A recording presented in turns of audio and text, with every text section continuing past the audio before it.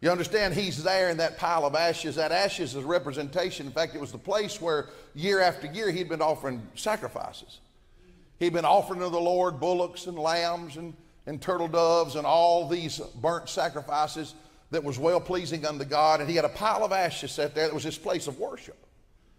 And he's got to a place now where he has nothing else to offer. You understand, his welfare is gone. All of his finances are gone. His family's gone, and his houses have blown down. All he's got left is a nagging wife. You know, the devil knew what not to take. Somebody say amen.